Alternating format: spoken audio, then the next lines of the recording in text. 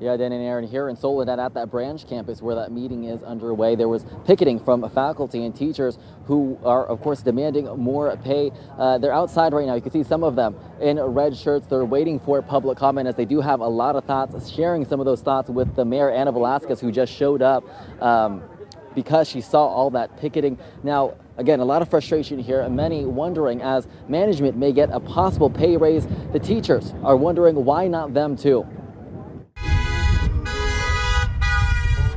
Hartnell Community College teachers are on the picket line demanding a raise as the college considers approving a substantial raise for management. They know that we love our community, they know we're not going anywhere, and they're banking on that. Since June 2022, Hartnell faculty have been working under an expired contract. Their last raise was a 1% increase, but now tensions are rising as management may receive a raise of up to 41% plus retroactive pay. They're willing to give that kind of raise to our administrators. They don't seem to be willing to give that kind of raise to the faculty who are in front of students every single day. At the highest end, it's over a $71,000 bump. The lowest paid managers are seeing pay raises starting at over $14,000.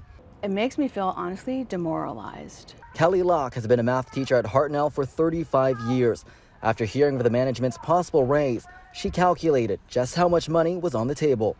No, that's not what I'm saying, that management is being paid too much. I'm not saying that at all. People need to be paid what they are worth. What really saddens me is that our faculty have been negotiating for a year for that exact same thing.